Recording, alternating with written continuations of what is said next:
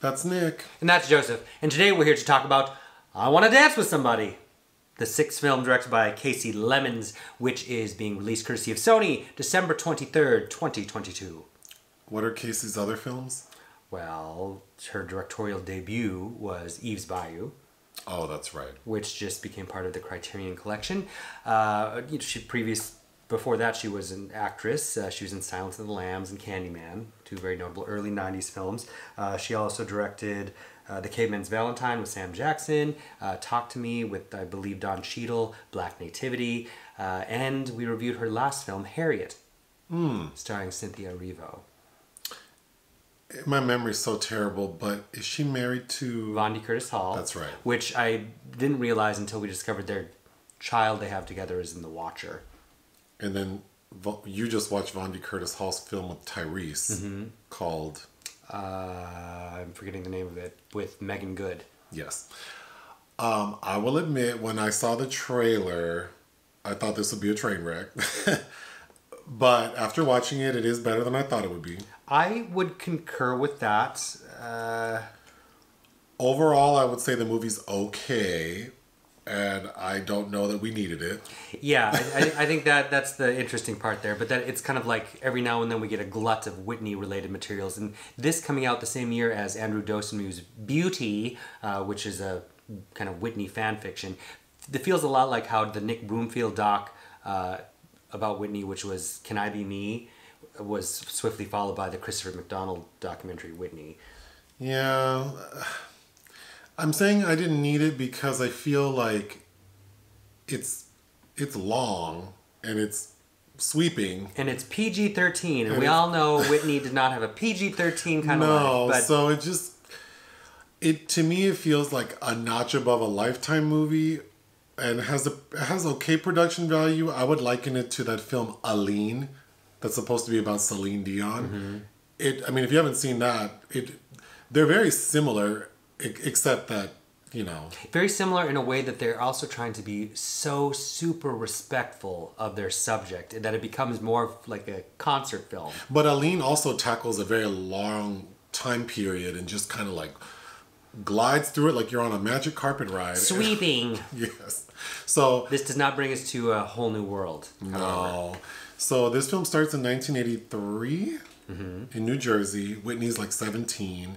Singing in the choir with her famous mother, Cissy Houston. She gets discovered by Clive Davis. She records albums, becomes a huge pop star. A big part of the first half of the film, though, is her relationship with her best friend, Robyn Crawford. Which finally there's some recuperation for Robyn. Because in this film, I mean, it shows them living together like they were a couple. We do see them being intimate-ish, meaning like they're sleeping together, literally. We see them kiss once. I think the biggest indication that they are in a relationship is that they have a discussion about how they should see other people, which we'll get into. She marries Bobby Brown, but that is like really glossed over. Like she marries him, kind of a rough time because he cheats on her, very rapid. Then Whitney goes to rehab. We jump from like the late 90s to 2009. Whitney goes to rehab and now she's clean, goes to see Bobby and tells him like we're done in a very gentle way. And then it ends with her at the Beverly Hilton, which is where she died. In February of 2012. Yes. But it doesn't show her dying in the bathtub. Instead, something that's visited throughout the film, and the film opens with Whitney at the 1994 American Music Awards. And throughout the film, we even get her talking to her musical director about he really wants her to perform a medley of 3 songs from Porgy and Bess, Dreamgirls, and then Whitney's song I Have Nothing. And Whitney's saying like that's an impossible medley. Without breaks. Yeah, like I can't do that. So at the end when, you might think, oh, we're going to see Whitney dying in the tub. Instead, we have her singing that medley. The end. There are title cards explaining like her accolades. Yeah, it's pretty basic. Yes, it's a little bit superficial, as in we get like these whole Naomi Ackie lip syncing to all these numbers, like the whole thing.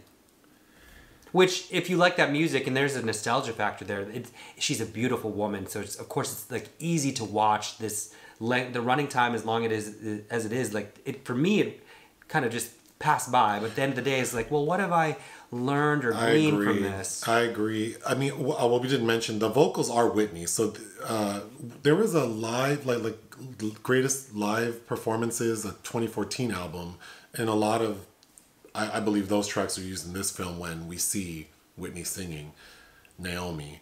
So yeah, if you like Whitney singing and you like the voice, I mean, it was very easy to sit through this 2.5 hours. Yes, and some of the recreations in some music videos, like my favorite, How Will I Know? But you get, the filming of The Bodyguard and no sparkle, however. Well, we don't get the filming. I mean, we get like the recreation of the video for Run to You. Yes. Where Whitney has a miscarriage. Yeah.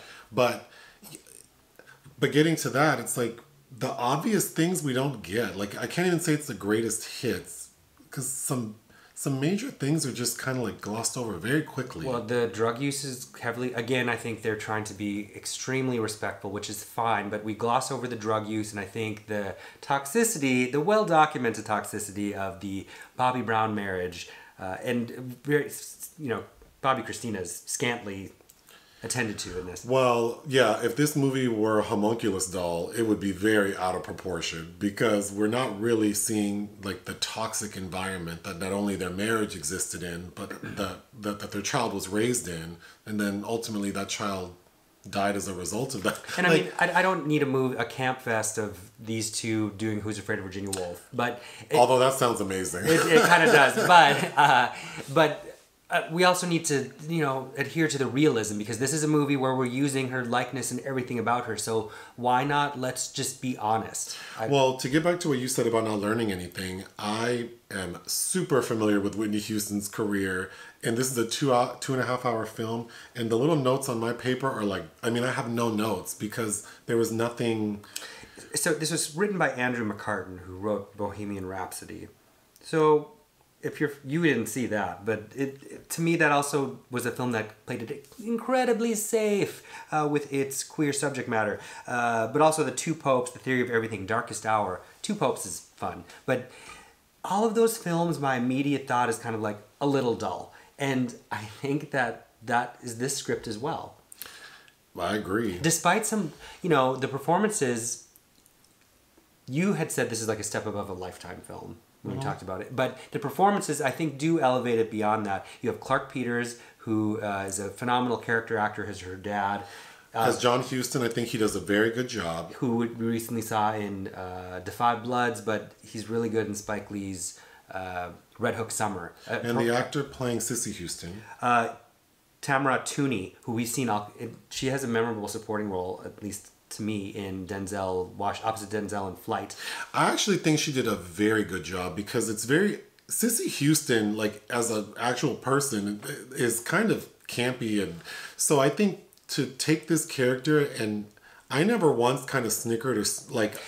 Somebody could have easily been cast that's like doing like Sylvia Sidney from a Tim Burton film as Cissy Houston. Yeah, so she did a very good job with that character. Got them Patti LaBelle eyebrows. But Naomi, Ackie, Whitney's hard because Naomi Ackie's a beautiful woman, but I think Whitney is known for being this statuesque, otherworldly beauty with this voice and like she had this model body and the gowns, and I think other types of artists like the Madonna biopic, I feel like that'll be easier because like Madonna's a visual artist, so there's a lot going on. Or if someone makes a Janet Jackson biopic, I feel like that might be easy too because visual artist, lots going on. But Whitney, a lot of it was just like very subtle. Her standing there, and I very rarely got Whitney from this portrayal. I think that unfortunately, when I look at Naomi, though, as Whitney, I kept thinking of Deborah Wilson. Or I super distracted thinking she looks like Yvonne Orji. From Insecure. She has a very strong likeness to her. Also, incredibly beautiful. So she's very beautiful, but I kept thinking she looks like Yvonne or when she's performing, I was getting like Deborah Wilson but not being funny. Right. So that was a little distracting. As Robyn, I thought Nafessa Williams was fine. Yes. Who recently I saw in Black and Blue, and she's in Twin Peaks, the 2017 season. And Ashton Sanders as Bobby Brown he had a decent Bobby Brown likeness. You've seen him in things like Moonlight, and he's in Equalizer 2. Well, let me go through my little quick notes. I thought a really good scene was Whitney and her mom are going to perform, like Cissy Houston's performing at this like club regularly, and a talent scout for Arista Records brings Clive Davis, but like unannounced. So Cissy is arguing with Whitney. She's mad about something, and she happens to look out in the crowd and sees Clive Davis, and they know each other. So Cissy fakes having like laryngitis so that Whitney can go and like open. And I thought that exchange was very cute. And then Whitney sings The Greatest Love of All, and it's Whitney's actual voice, and it was phenomenal. I also think whoever did the music and the editing did a very good job. And I don't know, I didn't try very hard to verify if Naomi Ackie is using some of her own singing voice, but whoever's voice is being used to blend in with Whitney's, I think they do a very good job. So yeah, because we spend a lot of time staring at her singing, and it's perfectly fine. I didn't have a problem with it. If she were on RuPaul's Drag Race lip syncing for her life, I feel like she'd be okay. Yeah, but it well, because when you watch some people lip syncing in a performance, it's like, oh, it's not syncing. So Clive Davis, right when Whitney signs her deal, she tries to. I got the sense that she was trying to tell him, like, like maybe her personal life, like, because at that point she's been living with Robyn Crawford. So I kind of got the sense that she was trying to let him know that she's maybe not what he thinks she is. And he tells her, I don't meddle in my artists' personal lives. I only know music, and I will always be here for you. And then everyone around her knows about Robyn. Like, everyone knows that she and Robyn are an item. And finally, Whitney wants to make Robyn like her creative director. So she tells her dad, because her dad's running her business. And he's like, okay, but you two need to like see men. Like, you need to be photographed with men. You cannot, people can't think you're gay. You need to be like Eartha Kitt. So we immediately cut to her doing a song with Jermaine Jackson. And then we find out that she had an affair with Jermaine Jackson. Well, a one night. Well, I mean, who knows? No, she says that they Oh. saw each other more than once. So I feel like they in this film it made it sound like she was telling Robyn it was one time. Well, I think that was an interesting thing that was glossed over, because they actually have someone portraying Jermaine Jackson. Yeah. I think that's the thing though. There's a lot that is glossed over, because how could you not? There's just so much to touch upon. Of course. With Whitney Houston. That's right. So then Whitney tells Clive she wants to act, and he goes, why? But then I actually thought Stanley Tucci did a good job as Clive Davis. It's a very measured performance, because Clive Davis is a very quiet man, as far as we all know. So, but there's a warmth that those two play into quite well. Like when she's upset about not being considered black enough, she's like, I want to do an R&B album. It's like, okay, let's do that. Yeah, he's very accommodating to her, which he should be. She made him hundreds of millions of dollars. He should be. He goes, why? And then he goes, okay, I'll get you a script. But then like several scenes later, she goes to his office, and he's like, okay, so-and-so sent me this script. They really want you to do it. If you want my opinion, I don't like it. And she goes, well, what is it about? Oh, like a world famous pop star who falls in love with her bodyguard. And she takes the script and throws it in the trash. But then she goes, well, who's the male? Like, who's the bodyguard? And he says Kevin Costner. And then she like dives in the trash to get the script. I thought that was not fun, because I think also as someone who, listened to Whitney and watched her on TV in the 80s and 90s, Whitney had a sense of humor. Mm-hmm. And this film doesn't really show that. There are brief moments where we see in the beginning with Robyn Crawford, before she becomes super famous, she's jovial and happy, but she's never really funny.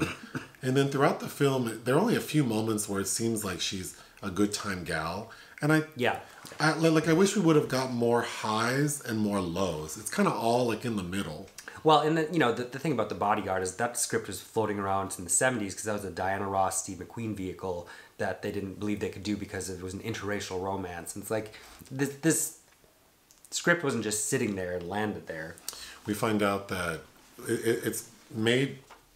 There's a point made 3 times where Whitney gets drugs by having some guy, when she's in LA, come to her, and then she meets him outside. So, of course, she gets rushed by fans, and then they want autographs. So she'll, give a couple autographs, and then she sees her drug dealer, so she will take his pen, sign the autograph, slip money in the autograph book, keep the pen, and then when she opens the pen, the drugs are in there. I thought it was funny that they give Bobby Brown gap teeth by just putting a black strip. And then they give Bobbi Kristina the same black strip, which looks kind of fake. Of course, if you like Whitney, then the music selection is great. And then we also get some other artists like Stevie Wonder, Chaka Khan, and Luther Vandross playing kind of in the beginning that I thought was nice. But yeah, this movie didn't give me anything new. Like, since Whitney died, it's like the same stuff kind of rearranged. So yeah. I feel like there's so many other angles they could have taken. I don't know that I need another Whitney movie, but if we do another one, can we focus on like an acute situation, like maybe the filming of The Bodyguard, or maybe like the recording of a particular album, and like her first album and her relationship with Jermaine Jackson, and a Rehab or something. But this is a lot. It was shot by Barry Ackroyd, who usually works with Paul Greengrass, and of course shot Catherine Bigelow's The Hurt Locker. Overall I thought it looked okay, if on the slight side. What would you give this film? I think 2.5. I would give it 2.5 out of 5. Anything else? No. If you like our shirts, you can buy them. There's a link in the description. Hit the thanks button. Listen to our podcast. Bye.